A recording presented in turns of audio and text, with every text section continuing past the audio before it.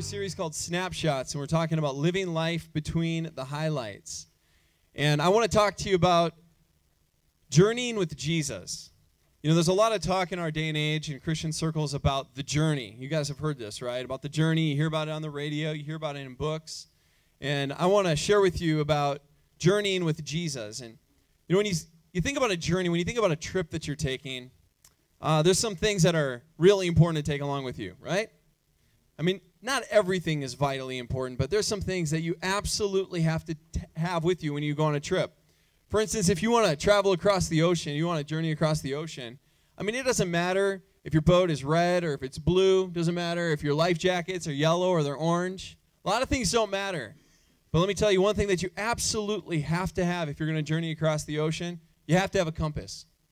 If you try to go across the ocean without a compass, you very likely could end up spending the rest of your life just going in circles, never finding land. There are some things on a journey that are vitally important that you absolutely have to have with you. If you were going to trek across the Sahara Desert, it doesn't matter if you forgot your camera or not, or if you're wearing a tan shirt or you're wearing a brown shirt. Those things don't matter, but some things are vitally important. If you're going to travel across the Sahara Desert, you absolutely have to have water, right? There's things that are vitally important when you travel. A lot of us, we try to travel throughout this life, and we make things out to be very important that are not so important. There's things that we try to add to our life that we think is going to enhance our life, but it's not really that important. Some people are going to live in big houses. Some people are going to live in small houses, and some people will make a Bill Gates level salary, and I hope it's someone here and you stay with us for a while. But some of you may not. But that's not what's important. But what is vitally important is that as we go through this life, that we go through with Jesus Christ. That's of absolute vital importance. My wife and I, we traveled down to Costa Rica in the summertime, and my wife, she was super blessed. She got to spend 5 weeks down there. I only got to spend 2 weeks down there. My wife's from Costa Rica, so we were visiting family and friends. And while we were down there, we watched a movie. Now, my wife likes two kinds of movies. My wife likes super intense, like nail-biting thrillers, or she likes chick flicks. Those are the options, all right? So we watched a chick flick. Now, truth be known, Justin actually likes chick flicks as well. Tells me about them all the time, all right? So we watched this movie. Maybe you saw it before. It's with Ashton Kutcher. Is that how you pronounce his name, girls? Kutcher? Was that good? Okay. I got to ask the girls because guys don't know how to pronounce his name. All right. So it's got Ashton Kutcher and Brittany Murphy, and the movie's called Just Married. Have you guys heard of it before? Maybe you've seen it before. So my wife and I are watching it. Basically, it's about this guy who comes from a modest life, and then he meets this girl who comes from the other side, and I mean, she's super rich, and they fall in love, they get married, and on their honeymoon, they decide they don't love each other very much, and it's nothing but a big hassle and arguments, and of course, at the end of the movie, they find out that they actually do love each other and live happily ever after. But after he gets back from his honeymoon, he sits down with his dad, and he's sitting there with his dad, and his dad's looking through the photo album from the honeymoon, and this is actually the quote from the movie that his dad says. He says, "You never see the hard days in a photo album, but those are the ones that get you from one happy snapshot to the next." You know, life is full of moments. Life is full of moments that are good and bad. There's ups and downs. There's highs, there's lows. And of course, we don't fill our photo albums with all of the memories that were low or the memories that were bad. But through it all, the question is, who are we walking with? What are we actually living for? When you stop and you think about the highlights of life, just think with me for 2 minutes. Stop thinking about everything that's going on in your life right now, but just think about your memories. Just think about your past. When you stop and you think about all of the things that you've gone through and that you've been through. I mean, I can remember as far back as when I was 2 years old, I have memories of my grandfather whistling. I mean, I can remember birthday parties, and I can remember going up to our family cabin. You know, I remember my first year of school. I can remember some of those days. I remember being bullied in elementary school. You know, some memories good, some memories that are bad. I remember holidays. A lot of you guys remember holidays and playing with your cousins and having a good time. You have memories of Your first day of high school. How awkward was that, right? You have memories of going through driver's training, finally getting your license. I remember when I got my permit, the day I got my permit, it was in January. My mom had me drive home, and I drove right into a snowbank. And I don't think I drove again until July that year. You know, we remember graduating from high school. Some of you have memories of being denied the scholarship that you wanted, or maybe not being able to go to the school that you wanted to go to.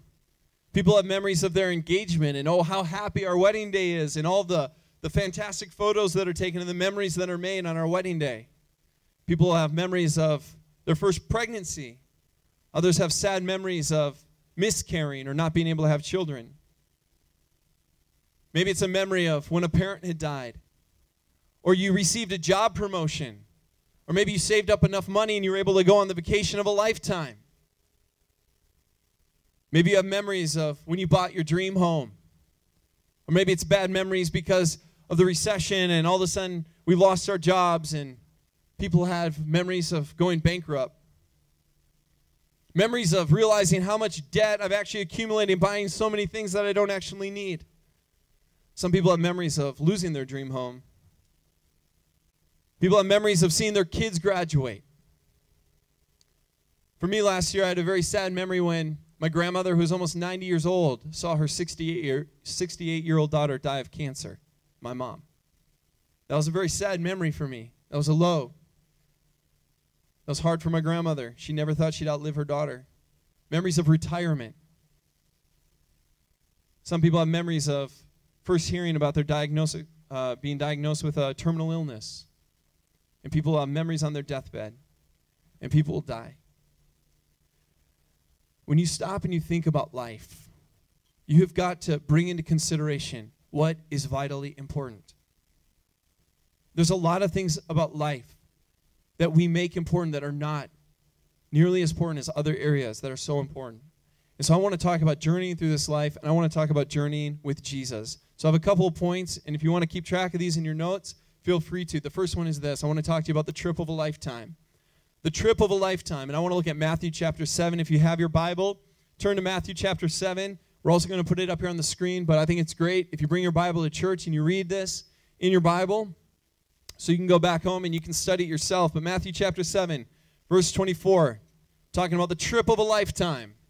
I hope you all are on it, amen? Matthew 20, or verse 7, verse 24. If you found it, say amen. All right. So the Bible says, Matthew 7:24, everyone then who hears these words of mine and does them will be like a wise man. These are the words of Jesus Christ. If you have a red letter Bible, you'll notice that these letters are in red. This is the very words of Christ. He says, anyone who does them will be like a wise man who built his house on a rock. And the rain fell, the floods came, and the winds blew and beat on that house, and it did not fall because it had been founded on the rock. And everyone who hears these words of mine and does not do them will be like a foolish man who built his house on the sand. And the rain fell, the floods came, the winds blew and beat against that house, and it fell. And great was the fall of it. In Matthew chapter 7, in this passage of Scripture, Jesus is talking about how we build our life.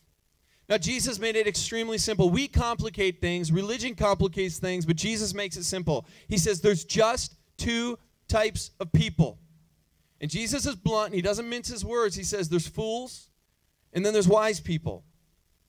Now, I remember the first time that I saw this in the Scripture. I'd read this Scripture many times before, but many years ago, I noticed this for the first time. Notice what Jesus says that's the same about the two groups of people. The similarity is they both hear his word. And that blew me away. That totally blew me away. You know, so many people are sitting in churches and they're hearing the word. They're hearing what Jesus said. They're hearing the message of salvation.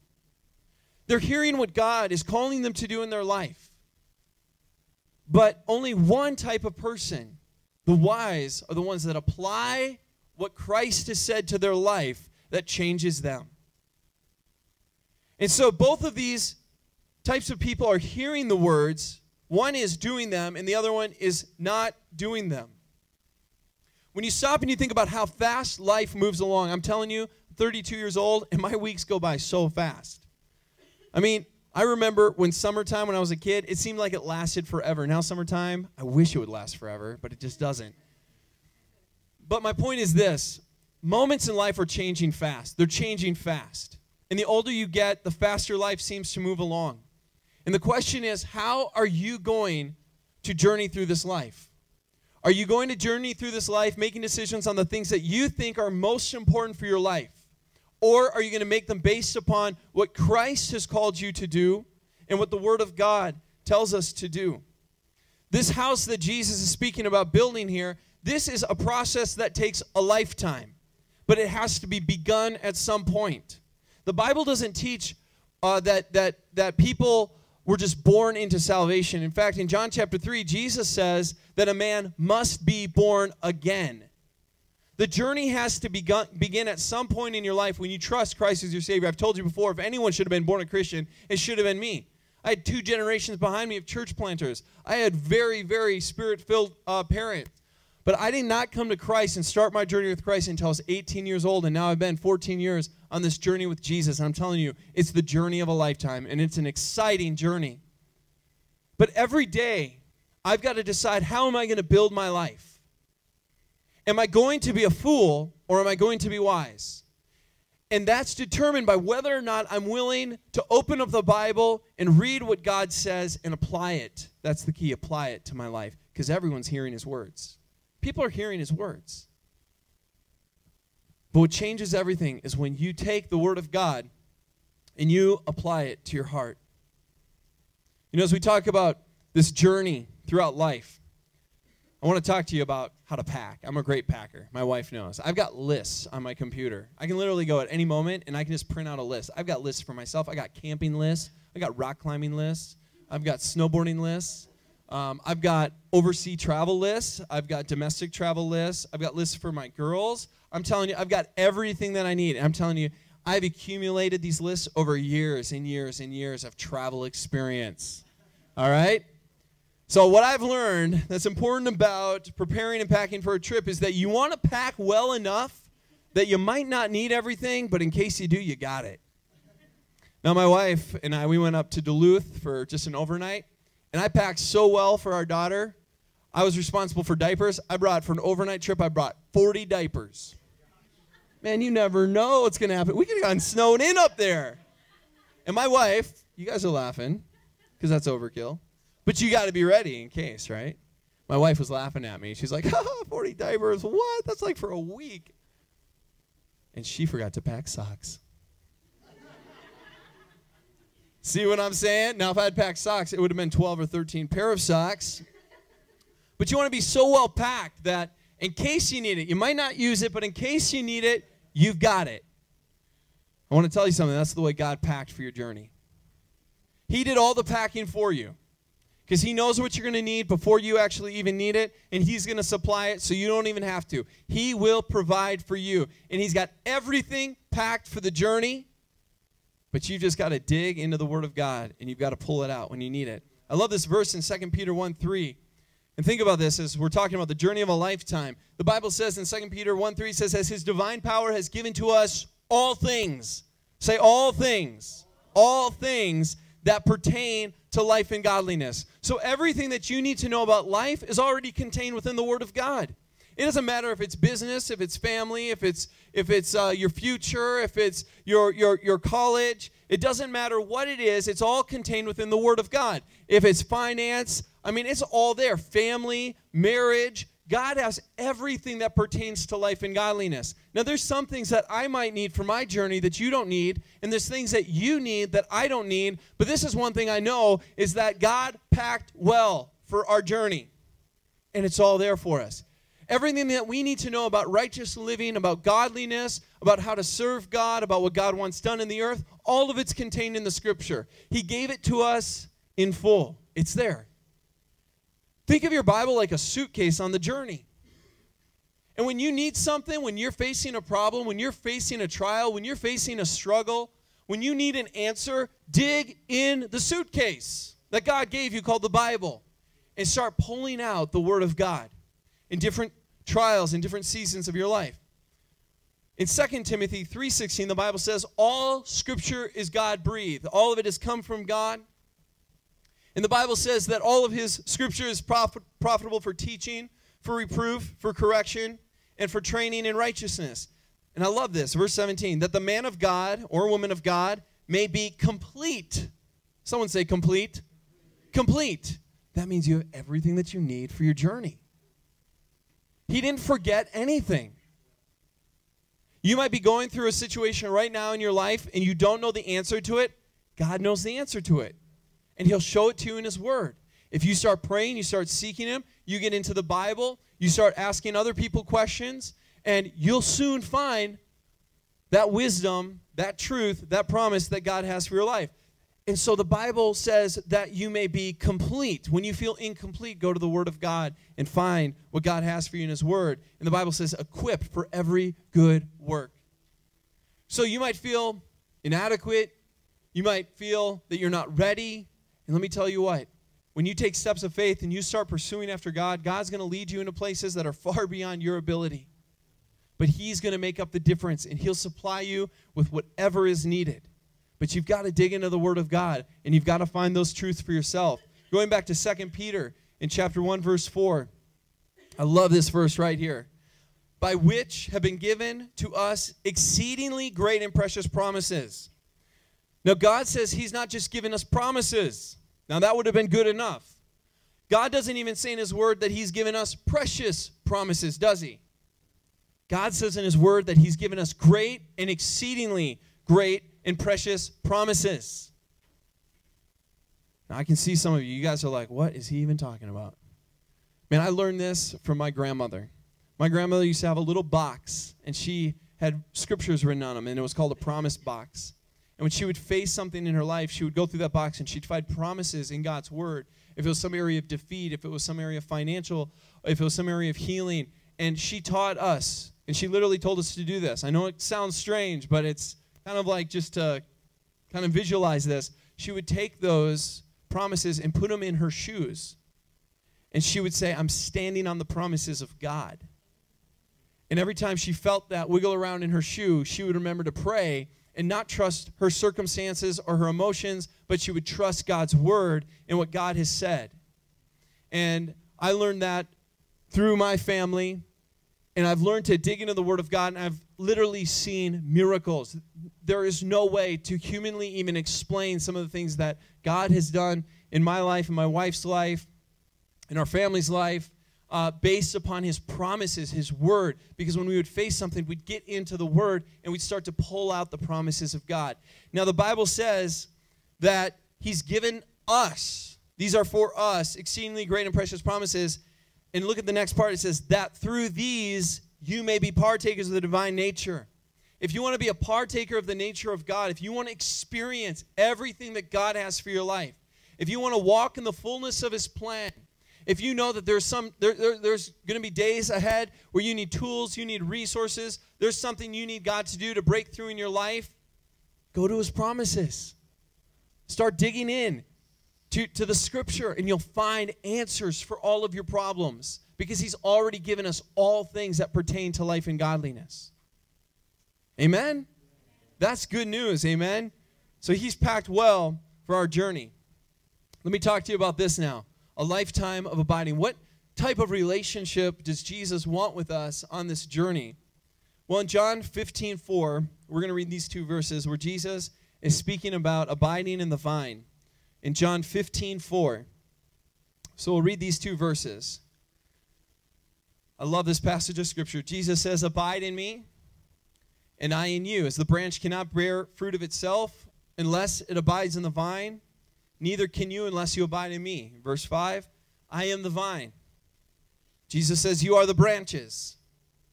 Jesus says, he who abides in me and I in him bears much fruit. And don't miss this last part of verse 5, the words of Jesus Christ, for without me, you can do nothing.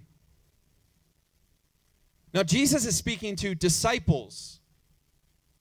He's speaking to people that know who he is.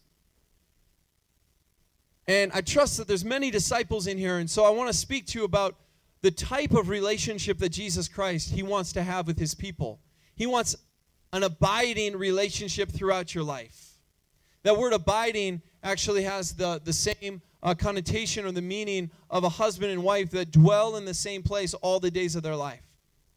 Jesus wants a remaining relationship, an abiding relationship, a dwelling relationship with you. Now, do you really believe the words of Jesus?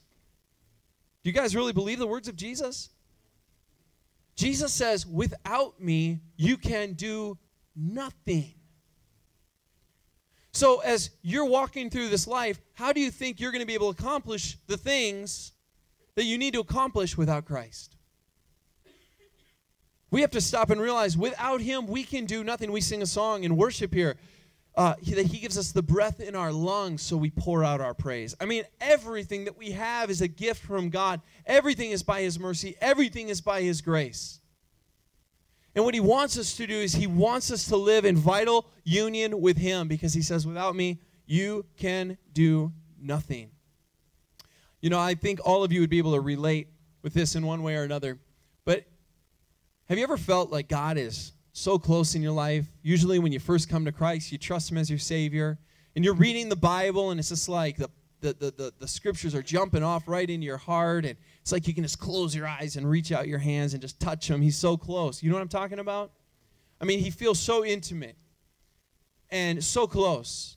But then you go through a trial in your life, or that relationship falls apart, or you know, someone offends you.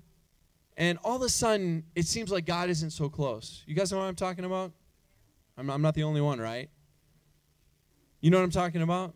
And it's like, well, God, where are you? And you're running around, you're looking for God, and you just don't feel like he's as close as he used to be, so a lot of times we end up just giving up. Jesus says, for without me, you can do nothing. Look what Jesus says in John chapter 15 in verse 4. I want to look at just this one statement. Jesus says, abide in me, and I in you. Just think about that for a moment. Abide in me, and I in you. Jesus says, abide in me, and I in you. Jesus is not making a conditional statement here, because if it was conditional, he would have said, if you abide in me, then I will abide in you. To experience the power of the relationship, it takes two. And let me just tell you something about Jesus. He's already doing his part. He's waiting every day to hang out with you. He wants to spend time with you. He's waiting for you to seek him. He's waiting to reveal new things to you if you'll open up the Word and begin to read and seek after him. He's already doing the abiding. When you trusted Christ as your Savior, the Bible says that he will never leave you. He will never forsake you. The Bible says that Jesus is the same yesterday, today, and forever. Even as far back as Malachi in the Old Testament, the Lord says, I am the Lord and I change not. He's not going to break your heart. He's not going to destroy your trust. He's going to be faithful to his part, and he's abiding. It's not a condition. But to experience the fullness of power in the relationship, you have to abide as well. I can abide with my wife and love my wife and be faithful to my wife and be good to my wife. But if my wife doesn't want to abide with me, then I can and she can't experience the fullness of that relationship. Does that make sense? So Jesus wants us to experience the fullness of the relationship. But in order for that to happen, we must abide, and he already makes the promise, I in you. Now, let me tell you something about that. We shouldn't put all the pressure on ourselves. How good am I abiding? Let me tell you what. However good you can abide, Jesus can abide better. He's already doing a better job. Our faith and our trust shouldn't be in our ability to do it, but our faith and our trust should be in his nature and in his character and in his love and in his mercy and in the fact that he's already paid for our transgressions at the cross. He's already purified us. He's already made us holy to enter in and to abide with him. And his abiding is better than mine. And so I can rely on him and I can trust him. Jesus says, abide in me. And I in you. He says the branch cannot bear fruit of itself unless it abides in the vine. We are the branches. Christ is the vine. There must be this vital union between the branches and the vine. And when the branches and the vine connect, there's this divine energy that flows through the branch and produces fruit in your life. So I believe Jesus, he wants a lifelong abiding. You know, and I know in my own personal life, I see this with my kids. You know, sometimes like God seems elusive to us, like I was talking about a moment ago. And with my kids, it's kind of funny because if you know my oldest little girl, she'll be 3 in November. She is a daddy's girl. And anyone that knows her really well knows she's a handful. And she hates it when I go away. She hates it when I go into my office. I do most of my work for the church and also my profession outside of the church. I do most of it at home. I have an office. I got to lock myself away in the office and just get my work done because my little girl will literally hang from the doorknob. So what I've had to do is I've had to become kind of this elusive parent. So I'll sit there and I'll play with her, and you know we'll play games and interact and have fun, and we'll be laughing, and then she gets distracted for like 20 or 30 seconds, right? She starts watching the TV. She stares at the TV, and that's my moment, and I got to get away. So I run away real quick, and literally sometimes I peek around the corner, and my daughter's like this. And I'm sure she's thinking, where the heck did he go? My dad disappears. And that's how our relationship sometimes is with God. It's like, man, we're interacting and everything's all good, and then we get distracted by something in life, and all of a sudden it's like, God, you're so elusive. Where did you go? He didn't go anywhere. Just like I didn't really go anywhere. I'm still abiding in the same house. I'm just dwelling in the other room. I got my eyes on my daughter. I can hear what's going on. I know my wife's in the kitchen right around the corner. She's young now, and so I probably am very elusive to her. But you know what? When you get a little bit older, you realize that your parents are not nearly as elusive as they were when you were younger. I mean, how many of you actually come home and you pass mom in the kitchen like, hey, mom, how are you doing? Hey, dad, what's going on? I'm going to go watch a movie. You sit down, you watch a movie, and 30 seconds into your movie, you're like, oh! Mom, Dad, where are you? You know, something just comes with maturity, right? Maturity. You mature in the Lord, and you start to have this sense about God and his presence, that he's near you, that he's with you, that even though I don't abide that good, he abides amazing. He's with me. He's not going to fail me. He's not going to fall short. He's strong. He's able. He's powerful. So you have to press into your relationship with God as you're on this journey. And what happens is you mature in the Lord. You realize he's not very elusive. Not at all. He's with you all the way. Day in, day out. When everyone else betrays you, he's still there. He's faithful. He loves you. He's not going anywhere. And the work that he started in your life, he's going to complete it until the final day. So abide in him. Rest in him. Man, my wife and I, we like to travel. We've done some traveling in Costa Rica. We've done some traveling. My wife is like, right now, she's sitting in her chair like this. Because she knows I'm about ready to tell a story. So we've traveled some in Costa Rica. We've traveled a little bit here in the United States. And one thing I've learned about being married to a Latino woman is Latinos absolutely love to take pictures. They do. I go with her family, and I'm telling you, man, they got like 4 or 5 cameras going all the time. And so my wife was down in Costa Rica for 5 weeks, and she had pictures of our kids putting their shoes on, our pictures of our kids sleeping, pictures of our kids eating, and she had hundreds and hundreds and hundreds of pictures. My wife has a 64 gig iPhone, and all that's on it are pictures, like thousands and thousands and thousands of pictures. And some of her pictures are amazing, and some of her pictures, she'll take like 10, 20 pictures of the same thing. It's literally like our kids will be able to watch themselves growing up in like movie form because the pictures are like, I mean, literally, we have a picture of like every scene of their entire lives. Some of those pictures turn out great. Some are memories that are not so good, like when Kyla got Desitin all over the couch and she was covered in Desitin. Picture. So my wife had thousands of pictures. And then something sad happened last week. Her iPhone broke. So we went to the Apple store, and they said, no, we can't even get the pictures off of there. She felt so bad. Pictures are important. They remind us of our memories, right? But let me tell you this, the pictures are not as important as who you're making those memories with. When our kids grow up, we won't have some of those pictures. Some of them we won't have. But our kids aren't going to be like, where are the pictures? Where are the videos? Why didn't we have those? Blah, blah, blah. What they're going to remember is they are going to remember the memories that we made with them. What good is it to have all the pictures and all the videos in the world, but not to have the memories and the experience with your family? And I think that the same is true in our relationship with God, because I think we're so concerned about what we have in this life or what God can do for us in this life, and it's about having the house or the clothes or being popular, or we're trying to pursue after something that God did not intend for us to have. Maybe some of it He does intend for us to have, but what's not important is all the things. What's important is that we're journeying with Jesus, that we're living this life with Christ, and that we're traveling together with Him. This is the last point I want to make, and I think it's the most important one in my message. This is the last point. End your journey well.